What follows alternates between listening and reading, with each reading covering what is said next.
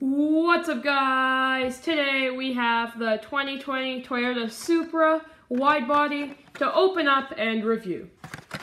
Okay guys, so here is the Toyota Supra. It is number 178 of 250 and number 5 of 10 from Hot Wheels Speed Graphics. And I believe this one was from a J case, so it has the P07 base coat. Get it opened up here. I really like the Toyota Supra. I like the new one a lot. I'm looking forward to seeing it in yellow, but honestly, I feel like the white is a little bit plain when they have the graphics on the side. Kind of reminds me of the kind of the newer Formula One teams that don't really have that many sponsors on their car yet, like when you start in the F1 game in the My Team Career mode.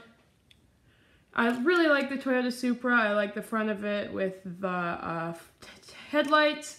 And there's no taillights on the back, but that's okay. They do have the 3 sides, even though there isn't much. On the bottom of it, just pretty normal car, 2020 Toyota Supra, copyright 2020. Anyway, this is the Toyota Supra Hot Wheels. It does have a roll cage in it, I can see back there. So this is kind of more a race car version of it. The wing is pretty cool, but I will see you guys later. Thanks for watching. Bye.